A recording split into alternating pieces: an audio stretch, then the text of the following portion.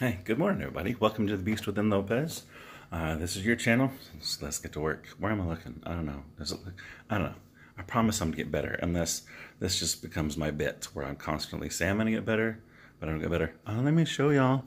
Check this out. I don't mean to get y'all so close, but man, I just got some rain. It's just rain, and it shouldn't be causing. Sure, watch out. But check that. That's just some rain, yo. Rain shouldn't affect your eyes like that at all, because it should be just water. So clearly there are some sort of chemicals that irritate the eyeballs. Anyways, I just did my Facebook upload. Does it look better when I look over here? I really would like y'all's input so that I can do better. That's up to y'all, of course, if y'all want to leave input. Thank you so much for the likes so far and the subscribers. That means so freaking much to me. But yeah, it's raining. That could, if I didn't explain that already, that could explain how I got the rain in my eye. I wasn't just walking along and rain all of a sudden in my eye. No, that didn't happen. But anyways, I don't know. Yeah, so I'm saying a lot. I'm just so happy because this weather is amazing. I love it when it rains, thunder, lightning, snow. I freaking love it. It's amazing. A family member said I should be a meteorologist, and that would be freaking amazing because then I could really understand more about that. But I love learning everything, so much as it helps other people. I love freaking learning so much. But right now, sorry if I'm talking too fast, I'm focused on reaching out to those that feel lost, alone, and forgotten, because they are the ones right now that need to hear this message most of all. So please share this message. Get this out there. I'm so sorry. I forgot to. I'm shaking so much. I forgot to be able to talk for one, but I forgot to for the person. Sorry, my ear itches. The person that joined my channel asked me to say something about her. I can't find her in my subscribers list, but I keep seeing her pop up on my YouTube channel for things for me to watch. So I've been watching her. She's freaking amazing. I forget if it's cerebral palsy. Is that what it was? I forget her name, dadgummit. But she's a really awesome human. She is seeing the positive in her situation. Just like I am, overcoming suicide, and I haven't overcome depression. I thought that I had. It was very naive of me to think that I could easily overcome those thoughts. That is a chemical imbalance. I know that because when I've taken non-medically given substances like meth is terrible. Do not use it. It will steal your soul. No joke. I know it sounds like I'm being dramatic, but it will change who you are. It is absolutely terrible. Please don't ever use it. Don't. Seriously. Or any other drugs, really, like that. There are some drugs that people talk about. Sorry, I'm just gonna ramble a little bit today. But there are some drugs people talk about that are good for you, like certain types of mushrooms, marijuana, of course. After more studies being done.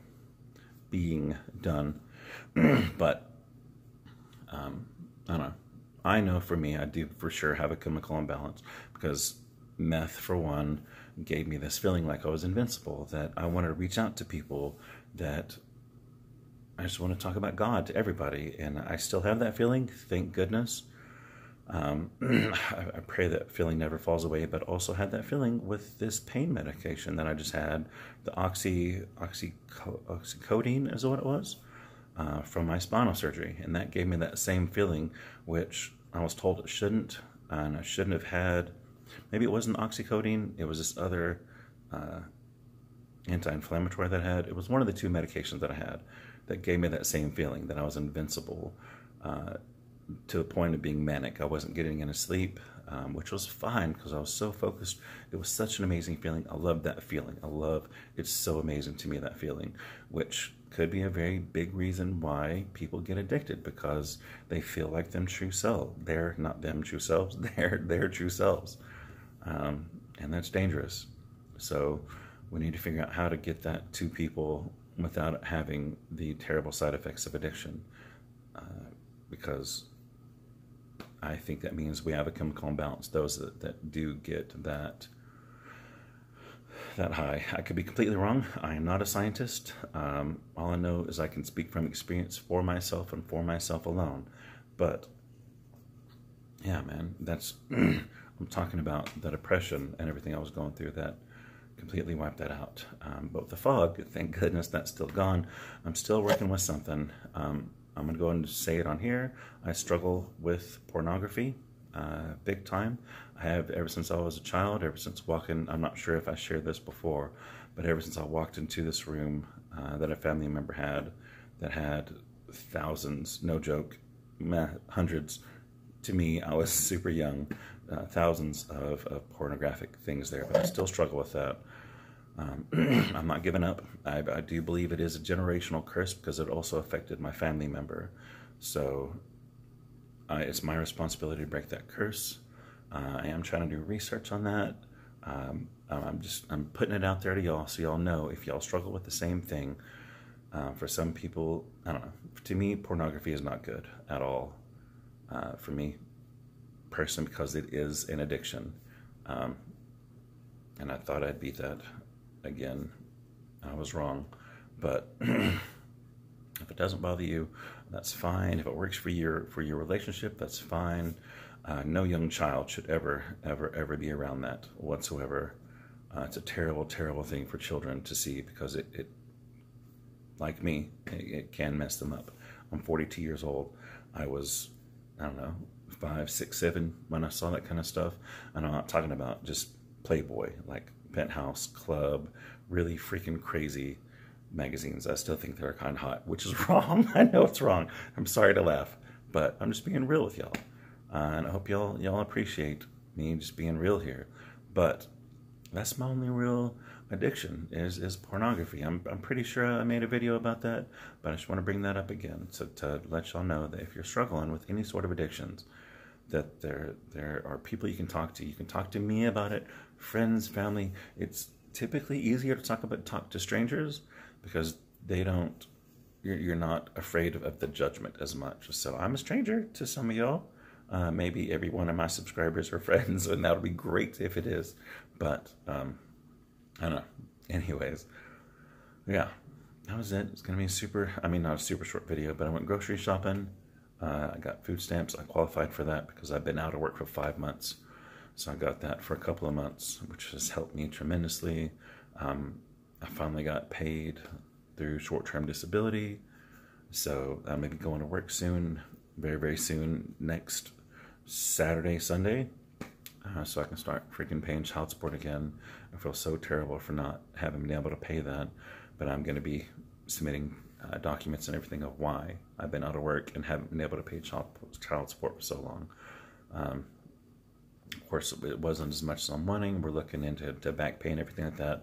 I'm sorry to be speaking about so many things. I hope that y'all have stuck with me through this entire discussion here instead of just a couple of minutes.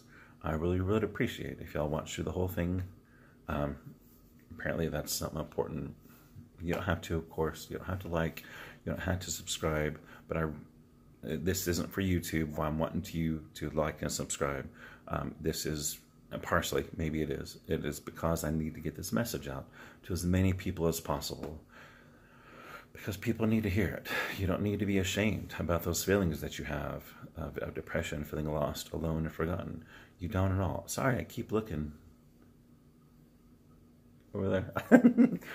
But you're not alone in anything that you're dealing with.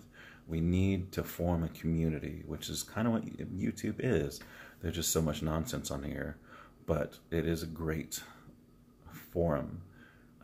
There's a lot of just poison everywhere. Twitter, Instagram, just a lot of people being fake, and this world doesn't need that anymore. I believe that we're tired of it, and we can see that by the things that people are actually saying and doing, and by sharing, like me, sharing their struggles. We're tired of the nonsense and the fakeness. We need real people to show real things in our lives, not even the stuff that you watch on TV. The stuff that they say is real, not real. It's scripted. Majority of it, all scripted. So don't fall for that. It's all fake. Every single one of it. Every single one of it. I don't know what I'm saying. Anyways, Get off here. It's almost 10 minutes. I wasn't expecting, literally, I could talk and talk. But I hope you have a wonderful day. Just reached the 10-minute mark. I love you guys. You are my family. I love you so much. It's not still, it's stopped raining outside right now, or I'd show you. Plus, I can't see out of my window. So, yeah, I got to put my groceries up. I hope you have a wonderful day. Again, I love you so freaking much, more than you could even imagine. I seriously do. Even though you're a complete stranger to me, I fucking love you. Sorry for cussing. That just happened. So, hope you have a wonderful day. If you're in Tulsa, stay warm. Wherever you're at, stay warm, stay dry, stay loved. Yeah. All right. Bye.